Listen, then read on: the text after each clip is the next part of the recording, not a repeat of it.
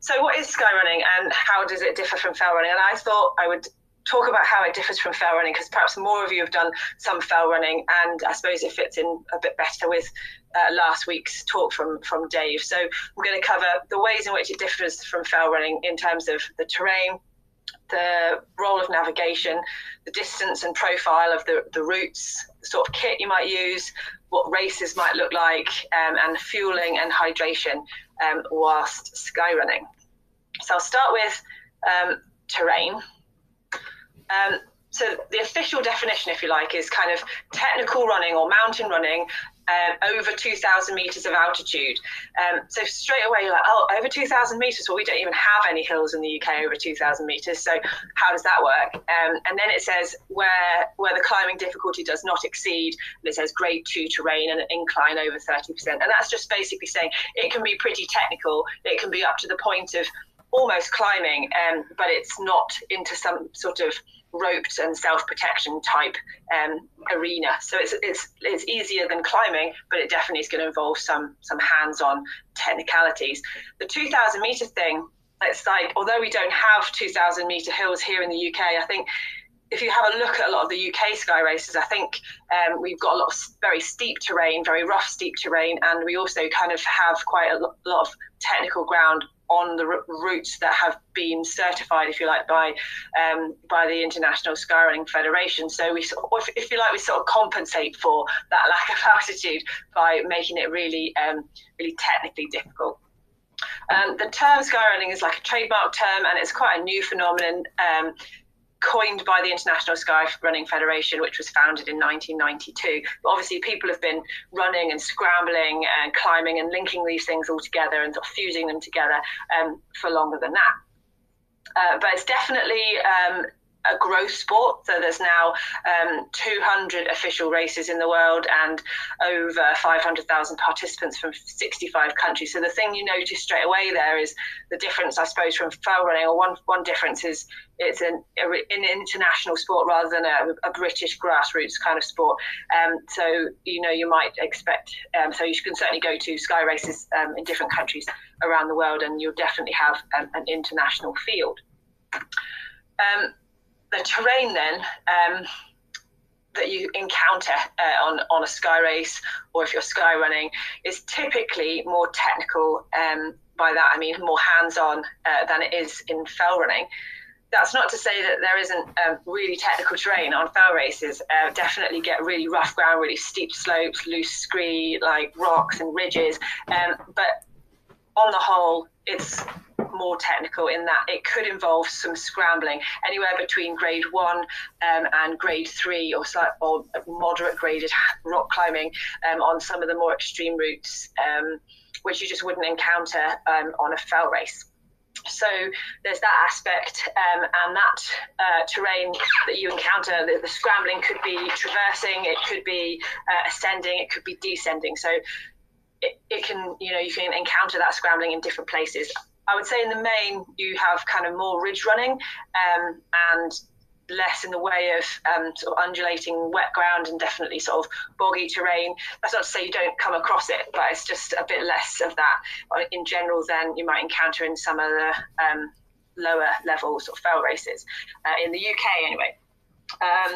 So yeah, the other thing is that if you come to these really technical sections like the hardest scrambling sections on a sky race, they will largely be manned. So they'll have staff waiting there with, you know, like qualified staff waiting there with ropes and harnesses and sort of to help support you and coax you on. I mean, obviously you're not supposed to rely on anybody, but they are there to support you and to give you some assistance should anything go wrong. So just to give you a sense of it, you're not literally kind of on your own at this point. Some races will rope these sections and some races deliberately won't rope these sections. So it's really quite varied what you'll encounter on these sky races. A really big difference between sky running and fell running is the role that navigation plays on race day. As Dave mentioned last week, in fell running, you have to self-navigate, and you might even choose different routes as part of your course. In skyrunning, you have to stick exactly to the route that's that's set by the course, by the race organisers, and those courses are fully marked. So obviously you wouldn't see that in a fell race, and I don't know if you can see my wee mouse on the screen here, but you can actually make out just like a tiny red flag in that photograph on the right hand side there. It's like a tiny red flag on a little metal spike, and the sky races are literally marked with these little flags about every 50 meters, like all over the hill, the entire length of the race. And so it's some of the most well-marked routes, races that you'll see. And you can't really miss them. The only thing I would say is that if it's really super claggy and you haven't got other people close to you, it is possible if they switch direction really quickly to be like, oh, where is the next one? I would definitely see people overshoot the last flag in the wrong direction, or rejoin the route from a strange direction, even when you're following flags. So it's definitely something just to be aware of. Even though it is a fully flagged route, you do still have to really concentrate on following those wee flags. So I guess the reason why navigation isn't a part of it is because I suppose it takes the emphasis in the direction of focusing purely on the running. So I suppose it increases the accessibility of these kinds of areas of the mountain to people perhaps with less experience of self-navigating, in that you can do these races, you can follow the flags and not have to worry about where you're going, and it means that you can concentrate purely on running. Whether that's your bag or not, I don't know, but it's a different style of racing to fell running in that regard. However, one of my kind of major bugbears is that to say you don't need to navigate if you're a skyrunner is clearly not true, because although you don't have to navigate on race day with a map and a compass, it's completely necessary to be able to navigate with a map and a compass for any training runs that you do, any recce's of the route that you do where there's no staff there, where there's nobody on the crux sections watching you, and there's nobody marking the course with a red flag. So you do need to be able to navigate. And even on race day, if you get injured or you have a nightmare, you need to retire mid-race at some point between checkpoints, for example, you still need to be able to navigate off the hill, and it could be bad weather and you could need to come down a totally different way from the race route. So yeah, even if you don't have to follow, if you don't have to navigate in order to follow the route, you still have to have that skill set as a sky runner. And I think that's just really important thing to clarify. The other thing that's quite different is that you get given a GPS tracker. That's it, just on here, and it's taped onto your vest before you start racing, so that you're tracked at all times, and the race organisers will know where you are throughout the route. So that's kind of a safety feature, and it's kind of nice to know that people know where you are in case you have an accident. It also makes kind of live tracking of the event possible for spectators and that kind of thing. But also it is a requirement that you have a GPS enabled watch, or you carry a phone, and the race organisers will usually give you a GPS file of the race route, and it's expected that you'll use GPS to navigate. So as opposed to fell running where sometimes you can use GPS, but largely you can't, and the navigation is part of the thing that it's part of the sport itself, it's quite normal, and it's expected and even required to a point that you are using a GPS enabled device. So that's something that's also quite different. But I should say that the race organizer, even though a compass isn't on the kit list, they will give you a map of the race route before you start. So you'll always get a really good map. So distance and profile then, the actual race routes themselves. Most sky races are ultra distance events, so most of them are over 42k, and they usually have greater elevation than you would usually see in fell races. And I know you get some fell races with some pretty big climbs in them, but you'll notice this is one. This is a profile that I've taken from the Glencoe Skyline race route, and you can see that compared to sort of maybe running a horseshoe or something like that, or a classic ridge line where you might go up onto a ridge and you run and you kind of lose and gain a bit of height along the way, and then you come back down again.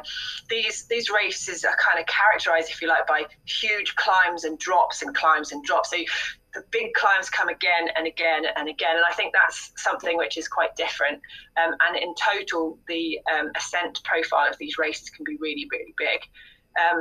So if you exclude the VK races, which is the vertical kilometre, and don't worry about what that is just now, because I'll come on to that when I talk about types of races. But if you exclude that category, you can expect to run anywhere between 20 and 60k, and you can climb from about 2,300 metres to about 5,000 metres, depending on the race category. So as you head towards the longer end of these races, the ascent profile is really, really massive.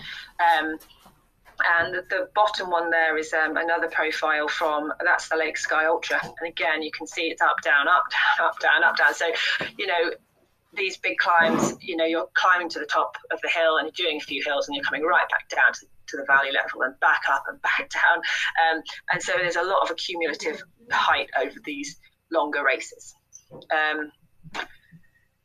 Kit then. So just like with a fell race, you have your mandatory kit list, and this is one that I took from the Salomon Scotland Skyline Scotland race website. It's fairly typical, so you need to have your fell shoes, a waterproof top with a hood, waterproof trousers, and again you might expect to have that scrutineered in terms of sealed,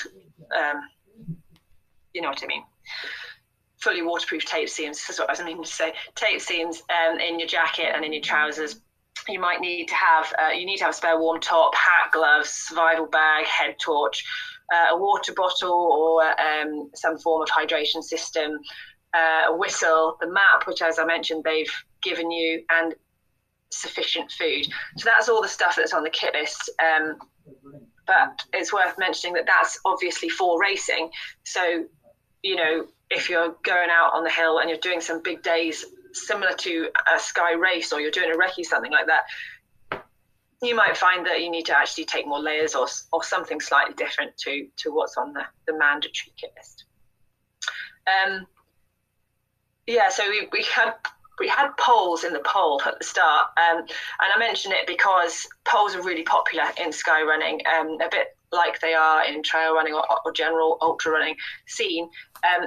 But in sky running, you might be required to put those poles away for specific sections of the course. So you probably wouldn't be able to have poles out for any scrambling sections or technical running sections, because aside from the fact that you need to use both your hands to stay safe in order to move along, it's also important not to like stab other people in the face with poles while you're doing it. So even if you can have poles, you will have to definitely put them away for some of the race route. On these more technical races, that's not true necessarily of the less technical races. And as I mentioned before, you do need to have some kind of GPS watch, or use your phone, or have a phone, carry a phone, something like that. So yeah, that's the main kit, not dissimilar really from trail running in lots of ways. But the other thing that's quite different is obviously you see people wearing the vests as opposed to, you don't really see people with bum bags. And I think that's because obviously you're carrying so much more kit. You're carrying a lot more layers, and you're carrying a lot more food. And that's because in the main, you're traveling further and you're out on the hill for longer. So you have to be, I don't know, I was going to say a little bit more self-sufficient, but that's purely just because of the length of the route, rather than any difference really between trail running and sky running. So racing then, there's quite a variety now of races out there that are sanctioned by the ISF, and this is a list of some of them. So they've got the Skyrunner World Series and the National Series. So we have the Skyrunner UK and Ireland Series, which would be like doing a sky race in England, Ireland, Scotland and Wales to complete the series within a year. The Youth Skyrunning World Championships, and then the Vertical World Circuit, which is skyscraper racing, which we definitely don't have any of that in Scotland. And I have to say, don't ask me any questions about skyscraper racing, because I definitely don't know anything about it.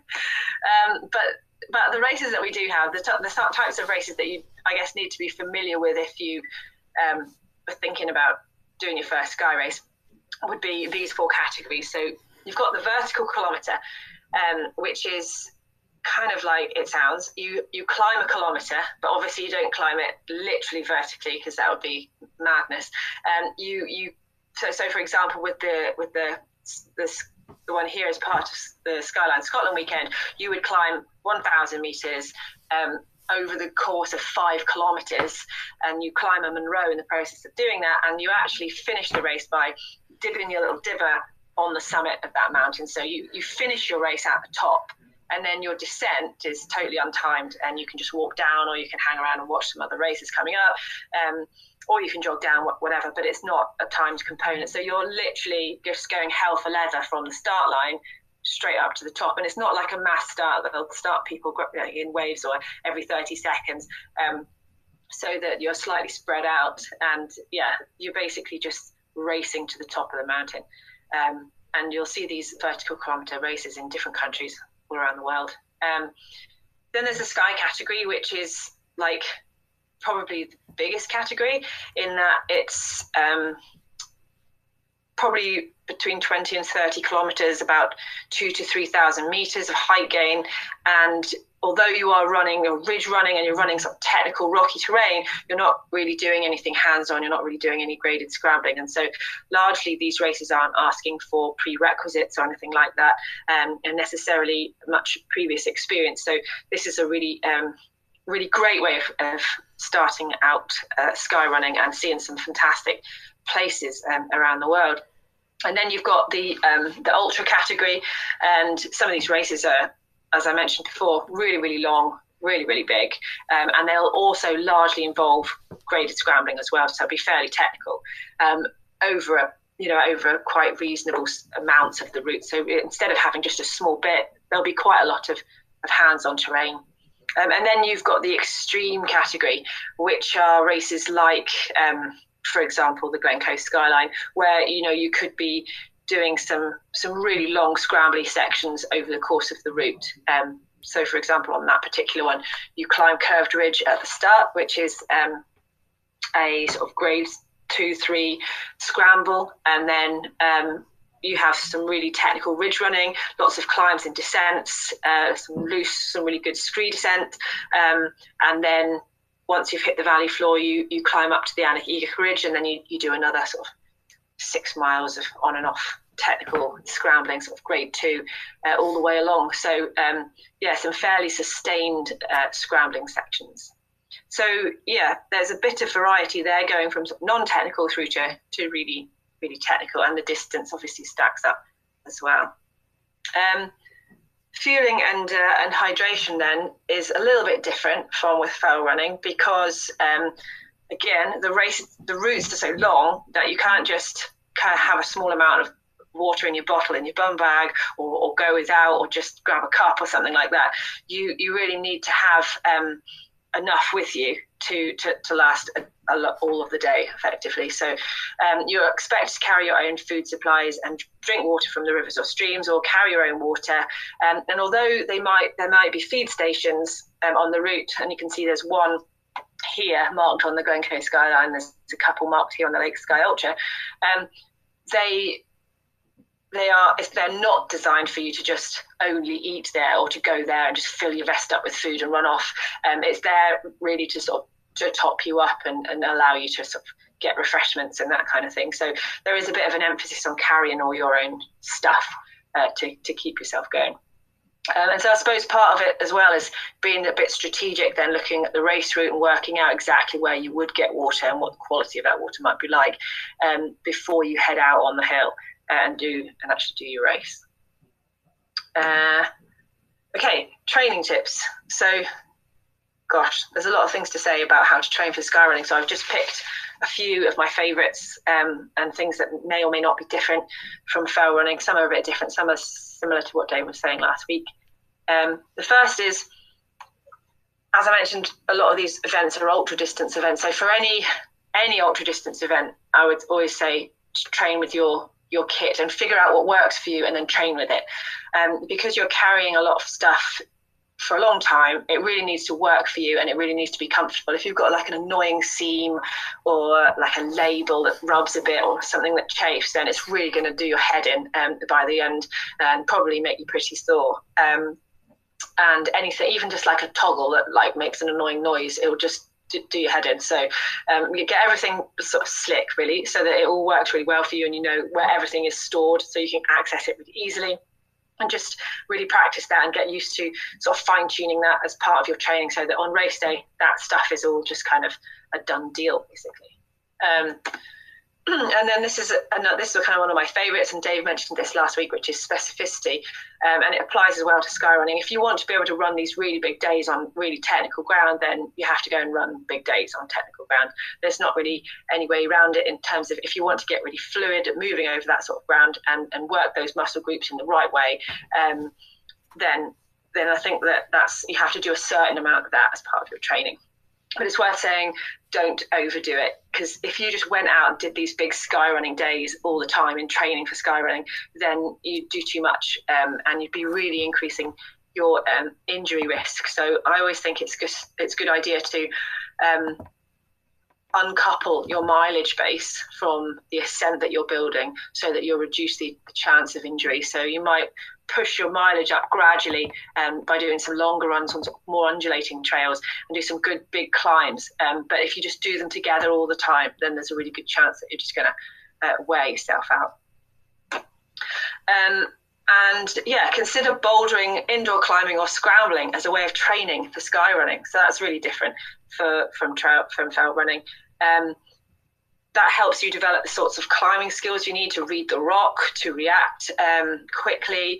It helps you build upper body strength and core strength, and all of this will help give you confidence on more exposed terrain. If you have issues with exposure, then practicing on that terrain and becoming more familiar with it is one of the only ways you can really get better at it. And it's really about being able to move over that technical ground in a really efficient way. So we work with 𝗔𝗶𝗶𝗶𝗶, and we run these bouldering for skyrunners workshops, and the idea behind that is looking at ways to build strength in muscle groups that we don't typically use as standard as runners, and also look at becoming more efficient and more fluid on the rock, so that those sections become, if you like, a rest, a way of resting your legs for a bit, or doing something slightly different, so that when you hit the top of the climbing section, you're actually able to run again. If you just come at them, throw yourself at them with everything you've got, and you're scrabbling and working really hard, then you might get up it really fast, but you'll be absolutely knackered when you get to the top of it. So yeah, it's doing it in a considered and efficient sort of way. And then the last thing is walking, which is definitely one of my favorites. Yeah, if you've got a route that's got like 5,000 meters of climbing in it, something like the 𝗔𝗶𝗶𝗁 Skyline or something, then don't think that you're going to be running all of it, because obviously you have to walk a lot of these really steep climbs. And then where you might run in a fell race on some of the ridges and some of the flatter terrain, some of the undulations, a lot of that is technical, so then you can't run that either.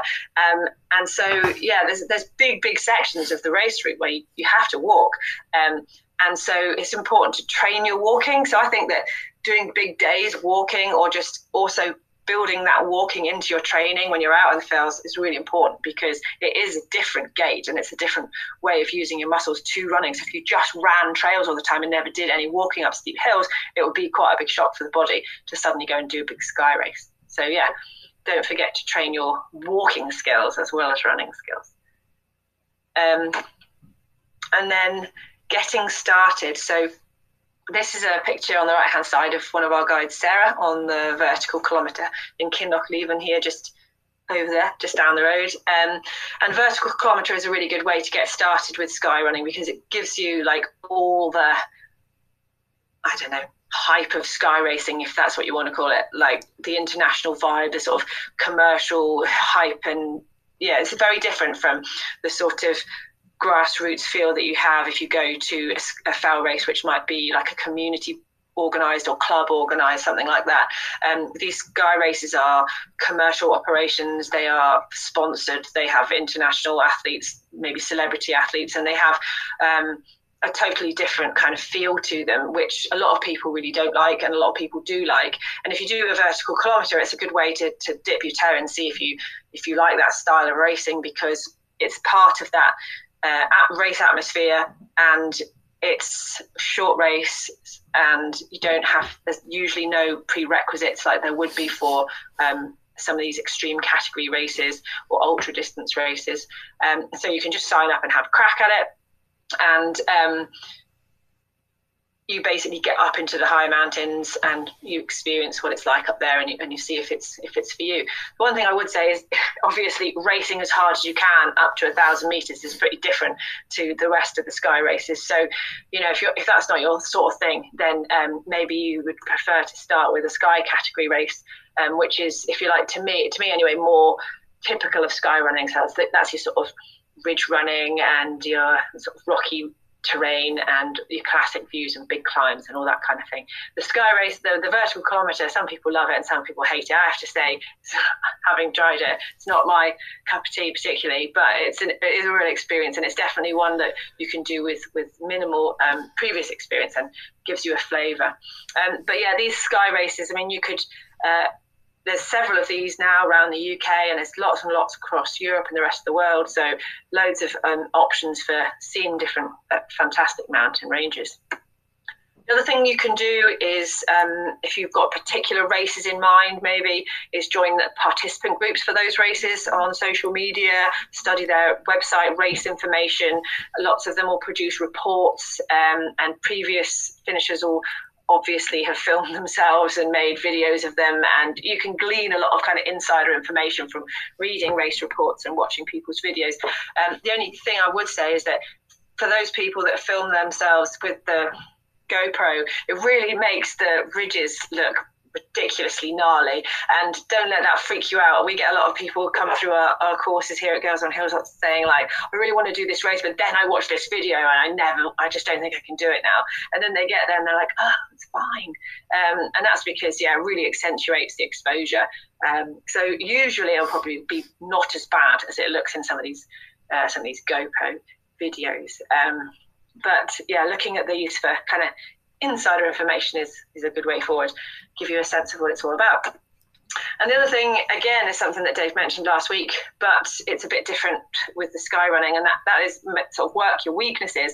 For most people who are coming to sky running, that usually means navigation, because if you're not in a sky race and you're actually just going sky running for yourself, then largely you're fell running. So you do need to be able to navigate. And scrambling, for a lot of people, scrambling is the part of their skill set which is which is lacking or which is new for when they take up sky running. So being able to if you go to a graded scramble, for example, outside of a sky race, then knowing where it starts and where it goes and how to tell when you're on the route and when you're not on the route and how to move over that terrain is pretty new for most people if they've never tried it before. And yeah, definitely something, it's a fantastic thing to do, to be able to mix that kind of really steep ground with running. It's really fun, and I definitely recommend giving it a try. So those are some things that you can do to get started. The other thing is to join a course. So I'm just going to have like a shameless plug here and say we do courses on skyrunning. We run an introduction to skyrunning course and a skyrunning improver course, and these are some of our women's only courses, but we also do one-to-one skyrunning days with men and women, looking at people's weaknesses, introducing steeper, more exposed terrain, developing people's scrambling skills, helping with training from bringing bouldering into your training program and that kind of thing. So yeah, we do these courses, and if you're interested in hitting the hills around the Glencoe area, then give us a call.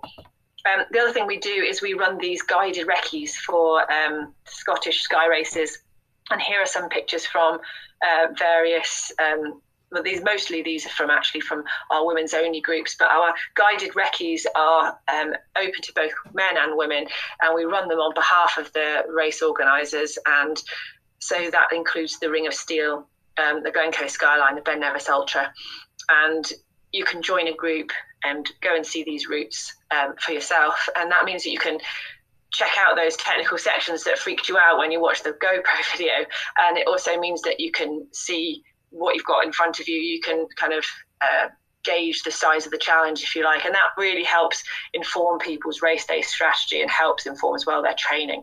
So if you've if you've done it by jumping in the deep end, which is great, then doing a guided recce is a good way of preparing yourself for a race day. So that's some ways that you can get involved in skyrunning. And I think that's the kind of whistle-stop tour of skyrunning from me. And I think we're just going to do some Q&A now as well. So I'm just going to stop the share. That's awesome. Thanks, Keri. Do this. There. Great. Yeah, we've got you back on the screen now. So we have had a few questions come in. I wondered if I could ask you just quickly before you do the questions. With the graded scrambling, if it's 1 to 4, is 1 difficult or is 4 difficult? 4, but it doesn't really go up to 4. So yeah, it's kind of like 1, 2, 3, and then you're into rock climbing terrain, really. Okay. Right. Yeah. Great. Yeah, I wasn't sure about that. Yeah, 1 is the easier end. Yeah. Okay, fab. Okay, so shall I go through some of these? The first one, for a first-time sky race, which one would you recommend? I don't know, that's a hard one. I'm obviously going to recommend a British sky race, so I think doing something like, I think do 2. Do the Ring of Steel, and also do the 𝗔𝗯ance sky race in the Lake District. I really like those, and they would be good ones to do because they have quite a lot of exposed terrain and lots of good scrambling and stuff on them. But in fact, the Ring of Steel does. The 𝗔𝗯ance sky race is less so in terms of the technicality of those scrambling sections. So I would think maybe do the 𝗔𝗯ance sky race and then do the Ring of Steel, and that's a great kind of grounding into scrambling and mixing scrambling and running. Yeah. Right, next one. Will you be running another weekend with Nikki Spinks this year? This year, yes, this year. That would be the plan. I was thinking, what year is it? I don't even know what day of the week it is. So 2021, definitely. We'll be doing that in the autumn. COVID permitting, for sure. Can you describe a bit more different grades of technicality? So we've done that one, grades 1, 2, 3, 4. So it just goes pretty much from 1, 2 to 3, and then when you get past 3, you're really getting into easy graded rock climbing, and then sort of moderate, difficult, and it goes up into the British grading system for rock climbing. Can you recommend any beginner sky races that would be good ones? So any of the vertical kilometres, and as I mentioned, the 𝗔𝗯ance sky race is a good one. I know people, so we've worked with people who have signed up to do the Ring of Steel who have never done any sky running before, and they've come out with us and done an introduction to sky running, and then they've gone off and done some training. They've come back and done a recce shortly before the race, and then they've gone and done the race and finished it and been absolutely stoked with it. So you can definitely do that. You can definitely jump in there having not done it before, and prepare yourself properly for it and have a really good experience of it. So yeah, most if they're not vetted, it means that you can take that approach to it. If it's going to be too much for you to take that approach, then it would be a vetted race, and they would require you to have done previous similar races or show examples of climbing, scrambling type experience prior to that.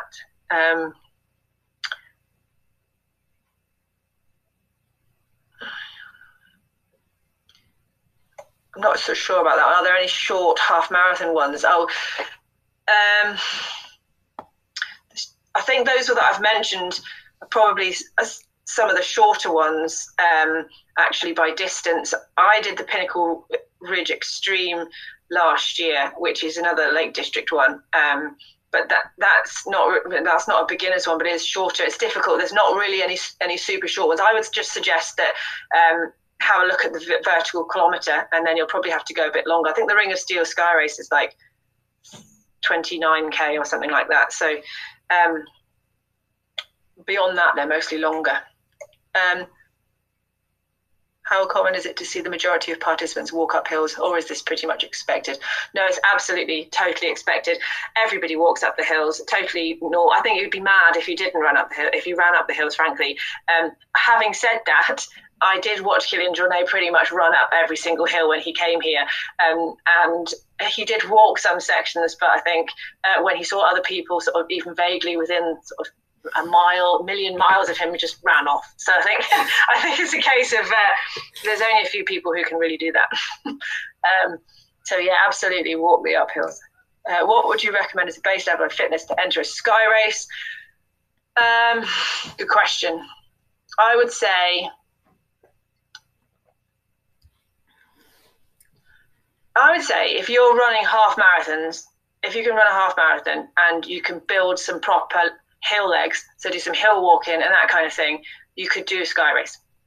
Absolutely. I mean, you could probably do it on less in terms of distance, but I just think that it wouldn't be great fun, probably. So, you know, you're never going to run that long at any one given stretch. So, but that, I would say that's a good estimation of the sort of level of fitness you would need. And then, yeah, definitely don't underestimate how much the ascent plays in terms of the difficulty of the day. So yeah, as much about building up some ascent in there, doing some hill walk and some hill running as part of the training. Yeah. Is it safe to drink from rivers and streams? Any suggestions of doing this safely? Yeah, so we drink from rivers and streams all the time up here, but I realise that it's quite different in Scotland to how it is in some other upland areas in the UK. So you just have to be really mindful of how high up you are and what's around you. If you're in an area where there's no other settlements, there's not people and there's not livestock, then you can be pretty happy that if it's running water and it's high up on the hills, high up on the fells, it's reasonable quality. I usually say to people that, you know, if there's any kind of development or building or even a bothy that's kind of upstream, then you definitely don't want to be drinking downstream of that. You don't know obviously what's been put in the water there, and you wouldn't drink from stationary water, so like a tarn or a loch. You would just make sure that it's running water, unless you've got Steri tabs or a Steri pen or some other fancy way of doing it. If you're just drinking it straight out, go as high as you can for water. Make sure it's running water, and yeah, it's just away from other people, away from other competitors and that kind of thing, and just take it where it's clearly running, is what I would say. Do you use a filtering system in a bottle? No, again, I just drink literally from the streams and the burns around here, but that's because the water quality in the hills are, you know, pretty undeveloped in terms of human interventions, largely, and yeah, it's pretty good quality water. So, but I think you have to be really careful if you're lower down, if you're in the peak or, you know, the Lake Districts and there's livestock there, or there's been lots of people trafficking through. You just have to be really cautious that water's probably not, especially in really busy, popular areas. Top training tips for someone who lives in a flat area but has entered the Snowdon Skyline in May. Good. Yeah, I would just say that, you know, doing lots of hill repeats and structuring hill running into your normal running program, so that kind of stuff, as well as any hill walking that you can do, even if it's just like a trip away, a weekend here, a weekend there. I know that's really hard at the moment, so you can just do hill reps and that kind of thing on a small hill. I know some people who've done some fantastic things by just finding a ridiculously small hill and running it like so many times it would drive you mad. If you've got the determination for it, it's amazing what you can do.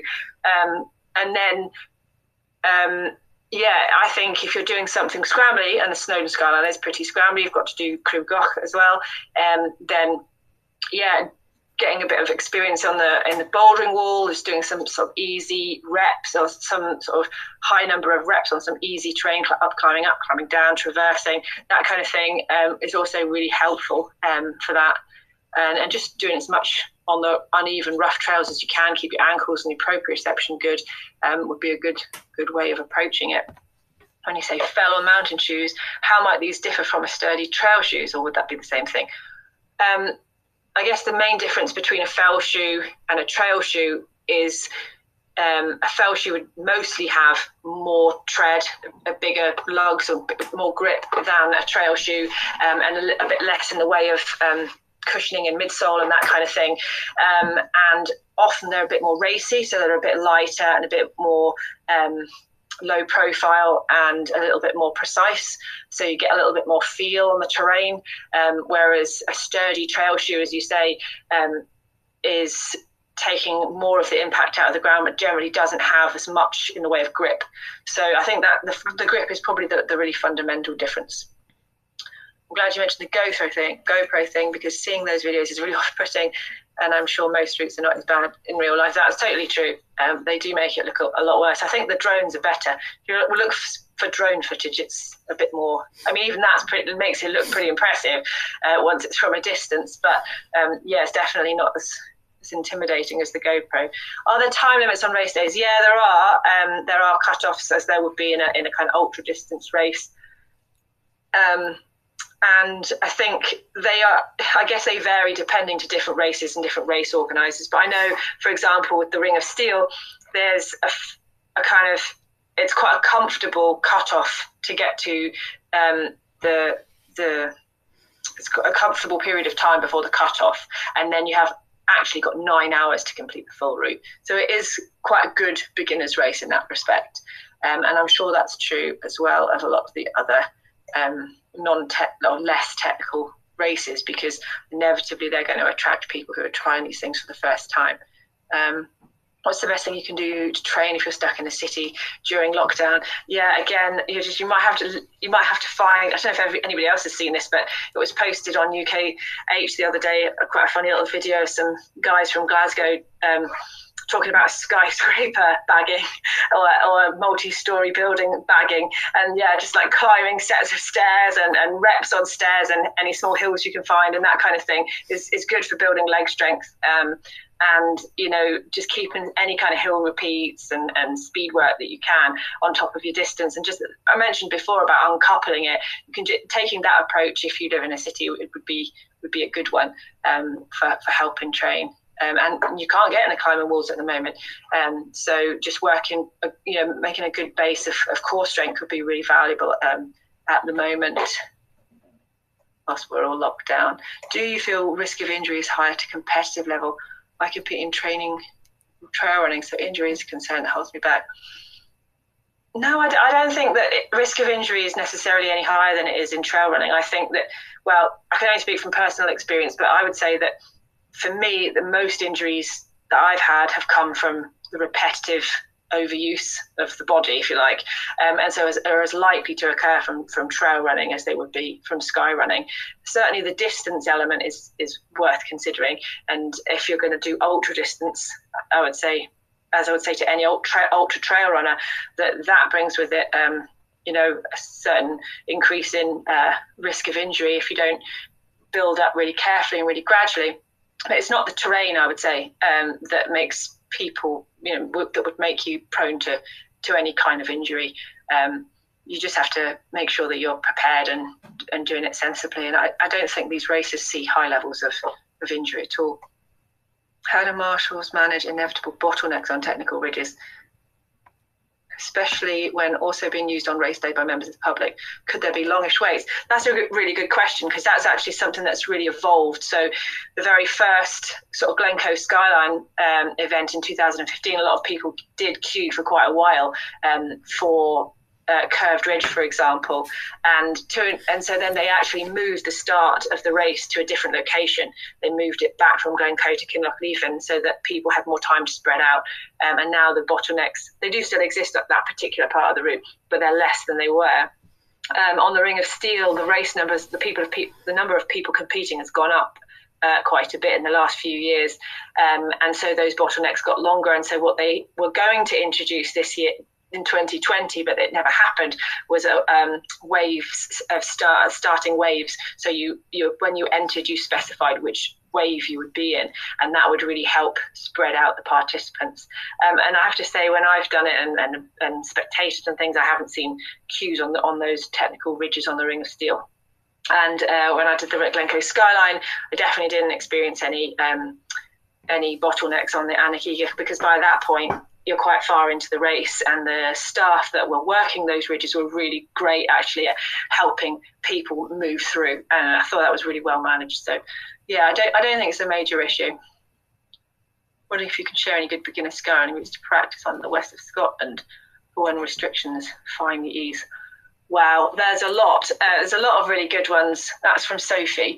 I would say send me a message and I'll send you some, because it depends, where you want to run from, really. There's it's limitless how many you can do, because really and that's one of the things I love most about the fell running and sky running, is just being able to link different hills and different ridges and different combinations. And so it is fairly limitless. There's a lot of good ones, and obviously I'm going to be biased and say there's loads of good ones in Glencoe, so it depends where you're based and where you want to run from. So maybe just drop me a direct message and I'll give you some example ones you can go for. Sky racing sounds just my thing, but I get really cold when I'm scrambling in higher terrain. Does it get really cold? Do you know, one of the things I would say on that score is you see a lot of people carrying their mandatory kit around getting really cold.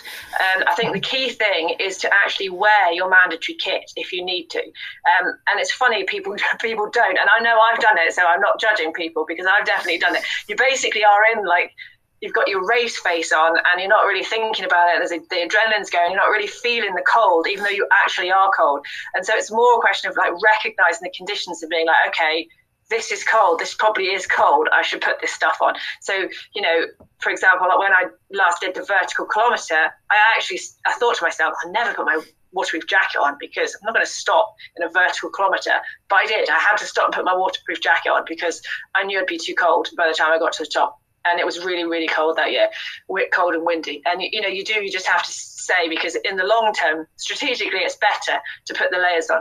So I would say, you know, obviously it's colder, it's several degrees colder at the top of a mountain than it is going to be at the car. So it's definitely going to, and with the wind chill and probably the damp, or hopefully not, but probably the rain as well, all of this contributes to getting some significant wind chill and getting cold.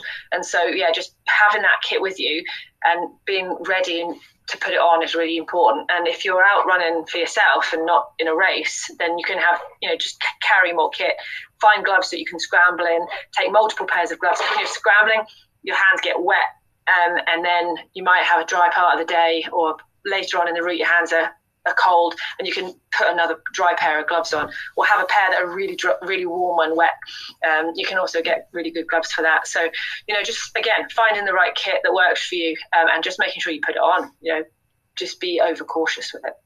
What advice would you offer to get over fear of heights? I never got over it when I did parkour, where I was advised to sit in high places and get used to it. I found the adrenaline kicked in, but the fear remained.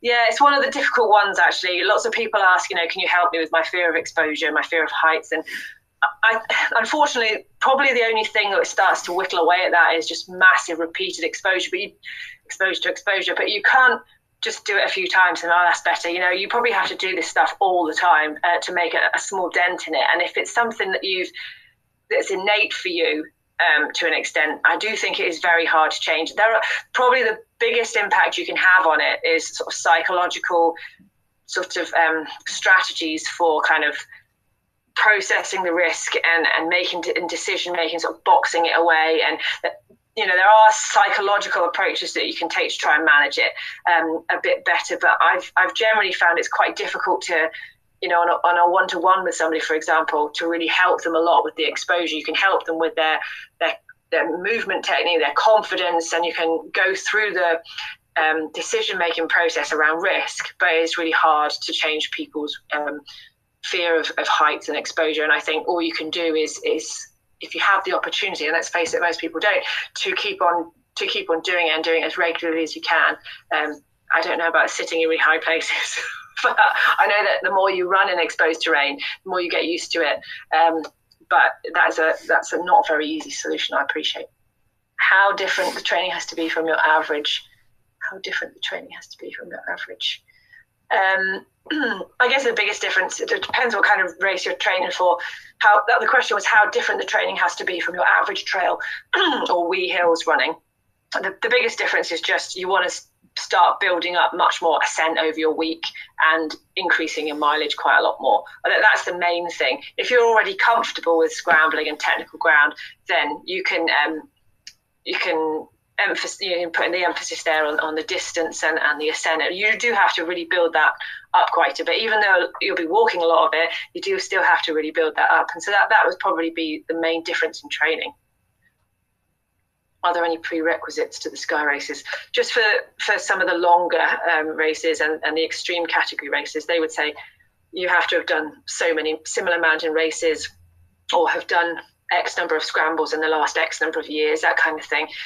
So yeah, quite often you do have to, and some of the sky races abroad, they may say you have to have done specific races, or they may give a list of races that you have to have done 3 of or 4 of or something like that. Yeah, to sort of demonstrate your capability there. Do you have any advice about poles or using poles for sky running?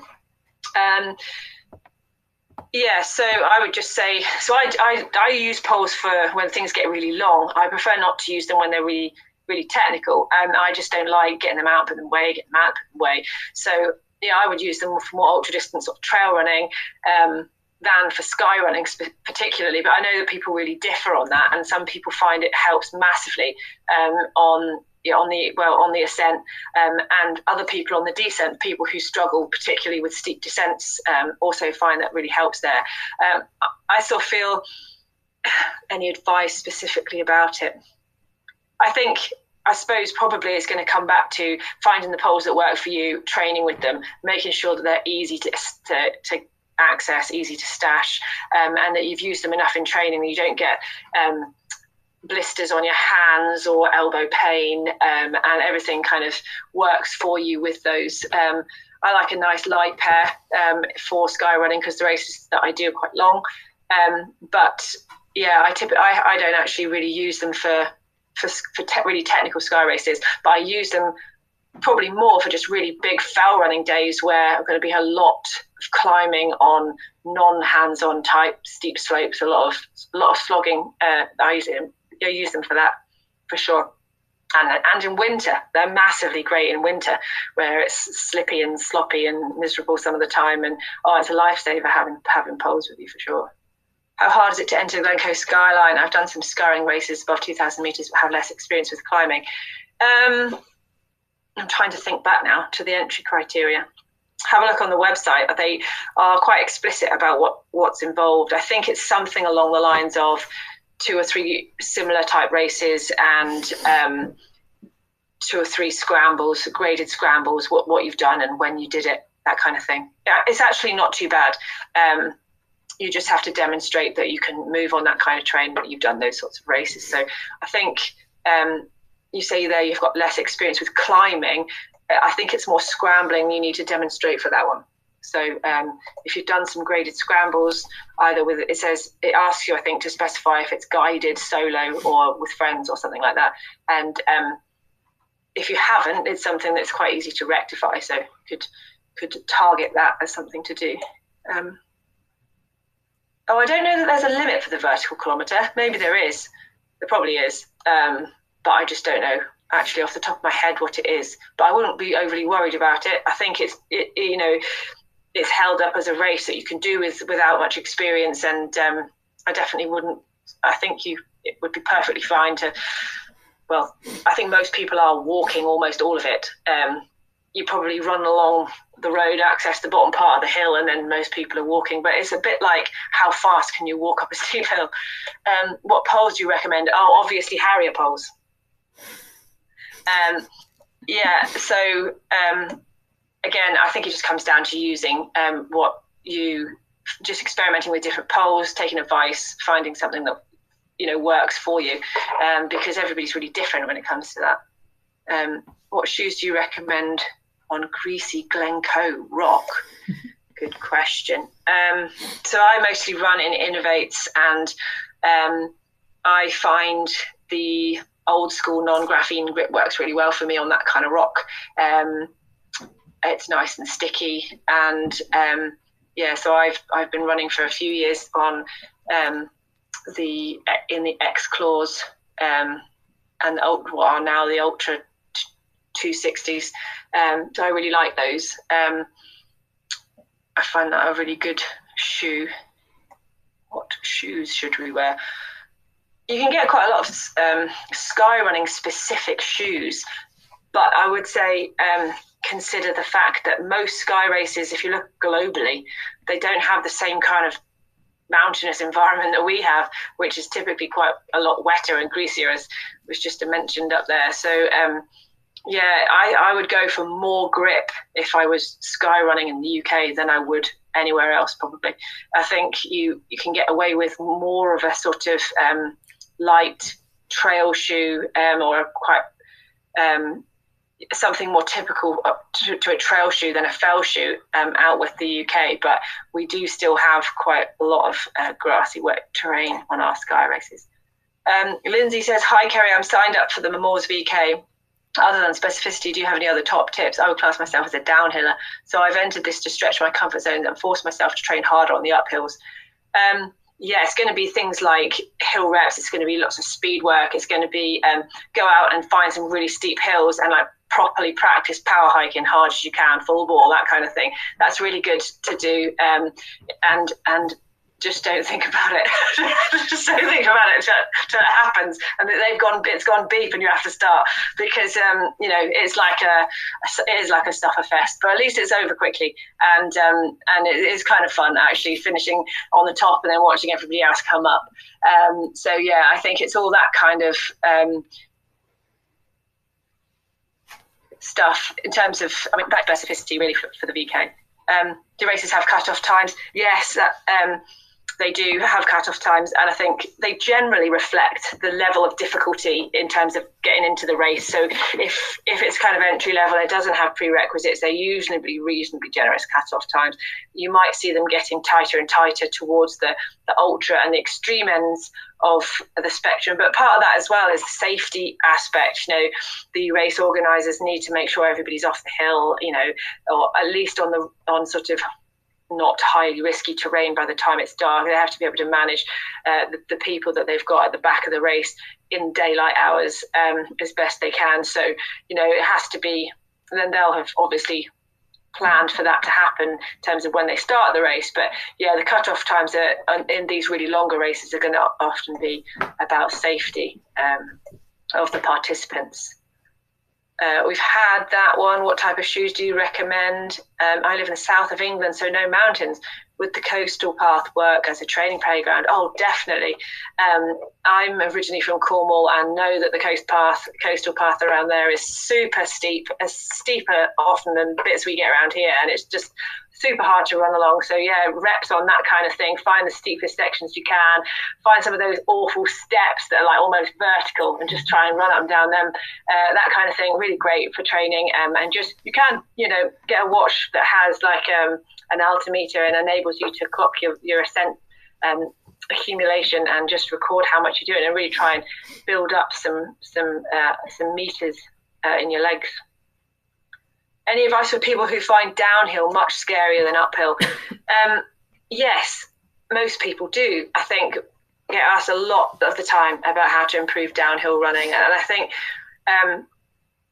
the one thing that's good news, I think, when it comes to sky running is that if you're doing something that's longer or that has a lot more, has bigger climbs throughout the race, you have to be quite strategic about your race day in terms of how you, if you like, spend your energy. And I think that how you run downhill, there isn't one best way to run downhill. It depends. For one, it depends what kind of race you're in and how far into the race you're in and what the gradient is like and what the terrain is like. And for a lot of these ultra distance events, if you ran down that hill like a fell runner ran down the end of a fell race on a nice grassy bank, you'd never start the next hill. At the end of the day, you can't run every hill the same way. And so if you're descending as part of an ultra, and often this is the case in a sky race, you're actually looking to say, well, not what's the fastest form of descent, but which is the most efficient way. How am I going to reach the bottom without having absolutely trashed my quads, so that I can do that again and again and again and again before I get to the finish line. So advice I would say, if you're trying to be a bit more efficient and maybe not freak yourself out too much on these longer races, you can actually just, by really reducing your stride to really small, you bring your center of gravity much closer to the body. You're less likely to fall and stumble. It's much less impact, there's much less braking, and it can be quite smooth as well, rather than any big overstriding and braking and dodging. You know, lots and lots and lots of small dainty steps, and just work your way down really gently. That's a nice efficient way to descend so that you can carry on running the rest of your sky race. So you can have a go at maybe trying that. What kind of shoe is best for sky races? Well, as I say, in the UK, I would say more grip, but cushion type trail shoes for the longer ultras. So in the UK, where we have some long sky races that are ultra distance and technical and have bogs, it's really hard. It's really hard to find the shoe that does all of that. Who inspires you in the running community? Gosh, lots of people. I've done a bit of running in the last few years with Nikki Spinks. I think she's really inspiring. She's just one of these people who just kind of cracks on and just keeps on going. And she's just so down to earth. I think she's just a real inspiration, the things she's done and the things she's been through. And yeah, very impressive lady. Multi-story car parks. Do you have recommendations for types of shoes? Sort of done that one. Innovates are amazing on the sticky stuff, but on whetstone, yeah. So the reason I guess they're a bit more slippery on the whetstone is partly the more lugs you have, the less, if you like, surface contact you have with a smooth surface. So these trail shoes that have smaller lugs, you know, you can have quite a lot of contact in terms of friction. So it's a trade-off. If you have loads of grip on the wet stuff, you're going to have a much less surface area. That's why I guess if the rock is dry, you're going to need to have something a bit sticky, a bit flexible. And the inevitable thing that happens with flexible, sticky soles is they wear out. You kind of can't have it both ways. You can either have them quite stiff and quite rigid and not that grippy, and they last a really long time, or you can have them like really flexible and soft and rubbery, and they mold around things and they grip nice if it's dry, but they will wear out because they've been gripping the rock. So I don't know. I'm not a massive. I find it slightly frustrating that when people want to have, you can't always have your cake and eat it, I guess is what I mean when it comes to shoes. I think I've started to think that if you really want that grip, then you have to appreciate that that's what grip is. It's friction, and so it is going to happen. So I kind of accept a certain amount of turnover with my shoes, but that's not for everyone. Is it important to train both uphill and downhill? Yes, it is actually. You know, I think it's inevitable if you go out and do these big runs that you're going to do up and downhill, but you hear more people training their uphill and doing hill reps and that kind of thing, but you can do downhill reps as well, and that's really important because the downhill is far more strenuous and actually will contribute to a large part of the fatigue that you get. And if you overcook it on these descents and you're not well trained and accustomed to that, then you will suffer more as a consequence of that on race day. What's your average mileage a week during training for a sky race? Do you have I actually don't know. It's quite difficult because I think I'm probably guilty of doing more ascent than I do mileage, and I think for me I think possibly that's a more important correlate for me than the number of miles that I do. So I think more in terms of the numbers of meters that I do. I might try to start out, build up towards maybe 4,000 meters in a week, but only start out with 1,000, and over the course of 6 months and that's easier for me to say because I can get extra ascent through work. So it's not for, that's not necessarily possible for people. But, if you look at building that ascent up, I think the mileage is in a way less important because you're not going to be running long stretches in these sky races. It's more how many hours you are on your feet. So just being out in the hills for many hours is probably the best way of doing it. Are there overseas events you would recommend for beginners? I think just looking at, if you look at the World Series for this year, you'll just see a list of all of these amazing classic sky races, and these ones might be hard to get into right enough for this year, but previous contenders in the World Championships for the last few years will be good examples of great races, and they're all really quite high profile races. One I'd really like to do and haven't yet done but have tried to enter for several years is the Dolomith Skyrun, which is the kind of sky race in the Dolomites. Lots of great scree running and fantastic scenery. I would suggest having a crack at that one. my son is 15 years old and really enjoys trail running with me. Are there opportunities for the younger generation to get involved? I did notice there's the youth skyrunning championships there, and I actually have to say I don't know much about it, and I don't actually know whether or not there are age limits on these events, but I'm sure you'll find it on the website. I would definitely suggest dropping some of the race organisers an email and seeing what the rules are around that. What strength and conditioning exercises would you recommend to prevent injury? As I mentioned, we do a sort of strength and conditioning program built around bouldering, but another important bit that's one not to overlook, if you like, is ankle strength and proprioception. Really important for running on mobile surfaces, so where rocks and scree and gravel and things are moving. Tussocks, the same thing. Every single time you put your foot down, you're using that sense of position of your ankle to stabilize it and to move into the next stride. So by working ankle strength and flexibility and proprioception and coordination, you that can be a really important thing to do. So you can do a lot of these exercises with a wobble cushion, and it's really cheap and easy. If you just get a wobble cushion for about 10 quid and Google it, you can find all these exercises. Most of them will be listed as rehabilitation exercises that you can do for like strains and sprains, but they're just as important for strengthening the ankle if you don't get to run on really rough ground very much. Do you know if there's any training in the northern cairngorms? Oh, that is good for skyrunning practice. Yeah, I mean, just anywhere around the cairngorms, just getting up these ridges and around the plateau there, and just like any kind of fell running is great. Just building up, you say here for skyrunning practice, you could get a scrambling guidebook and look for grade 1 scrambles.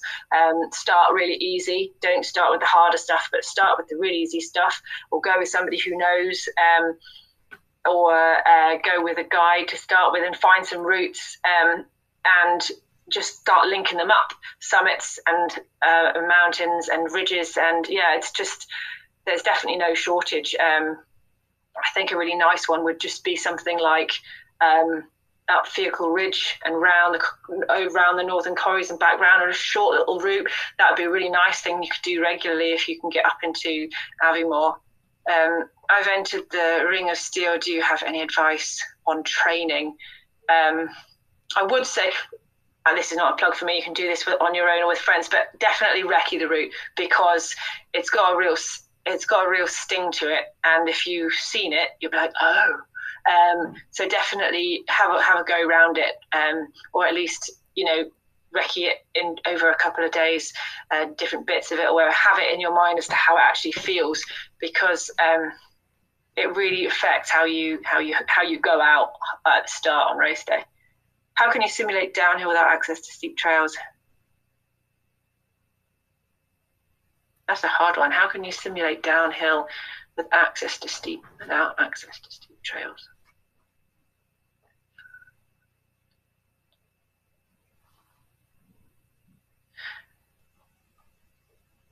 Yeah, I'm not sure about that one, Emily. It's about simulating downhill without access to trails. I'll have to have a think about that one. If you PM me, I can maybe come back to you on that, because I can't think off the top of my head. It's a tricky one. No, I haven't raced in Ireland. I was meant to race in Ireland, and it was the year of COVID. So no, coming back for that. Any advice for when taking water off the hills and what to watch out for? Yeah, as I mentioned, just watching out for buildings, other people, bothies, anything like that. Campsites, people wild camping. Just don't take water downstream of any of these kinds of activities, not when there's livestock around, not too low down on the hill, that kind of stuff. For those of us stuck in cities, can we have a wee peek out your window and see real hills? I wish. It's pitch black. It's been pitch black. It gets darker about 3:30. Unfortunately, there's not a lot of light at the moment. But if you go over to the Girls on Hills Instagram feed, you'll get like brain rot from looking at all the photographs of our hills. So yeah. So I think that's the last one, Kate. Yeah, wow. So many questions. Well done. Powering through. That was awesome, though. Really good questions. Oh, sorry if I've sort of skimmed over a few there, but some good questions, yeah. No, spot on. And I love seeing your pictures on social, all of the Glencoe pictures. So yeah, definitely give Girls on Hills a follow on Instagram and Facebook. Thanks so much, Keri. That's awesome. No problem. Thanks for having me. Hopefully I haven't contributed to the most depressing day of the year. Oh, I know. But I was going to say, last week, Dave gave people some homework, and I was wondering, what's a particular training session that you enjoy doing? I know that you mentioned walking, so like with hiking and reps and things, or is there anything specific that you think could be fun for people to have a go at whilst they're training for their vertical kilometres that I know everyone's going to sign up for as soon as they can?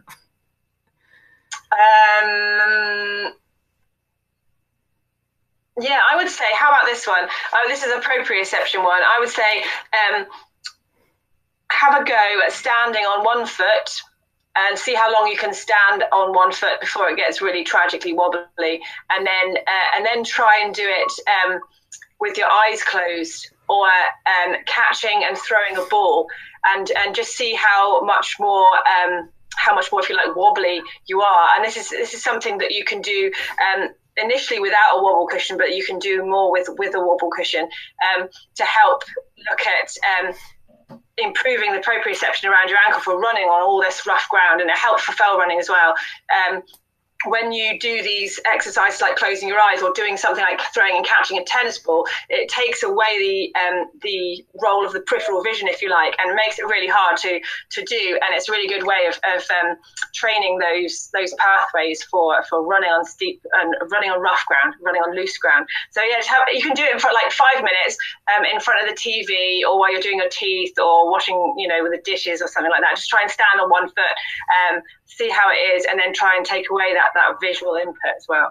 Okay, yeah, that should be good for a laugh. So you stand on one leg and you throw in a tennis ball up and down, catching it with one hand. See how many times you can do it. You do that. Don't fall over. No, I've got a wobble cushion. I find them so much better than the boards because you can inflate them and deflate. They're only about £10 off Amazon, so really cheap. Great. Yeah, but even if you don't run much on like rough trails, even just doing it just on the floor on one foot is really, is a good place to start, and then build up towards a nice wobbly cushion. Yeah. Fantastic. Okay, well, thank you so much for your time. It's been great. Thank you for having me. And pass on our hellos to the rest of the team at Girls on Hills as well. When hopefully restrictions improve and things, then you guys are going to have workshops, guided runs, race recce's, all those sorts of things. And I've been out with you before. I loved it. It was such a great day. I've still got all of the pictures, so I'd highly recommend it. Good, yeah, and you'll have to come back up. Yes, I know. I can't wait. There's no hills here, so I'm going to have to go and find a little slope tomorrow and get on it, I think, so I don't lose too much fitness. So I hope that's been a little bit of motivation for everybody with, what's a little bit gloomy times at the moment, but we can definitely still be doing something, and we'll look forward to the spring when hopefully we can do a little bit more. So thanks, Keri. We'll put this on YouTube so everybody can watch it again, and if anybody's got any other questions that pop up, then you can send them direct over to Keri. Just drop us an email. Okay, all right, enjoy the rest of your evening then, everybody, and see you soon.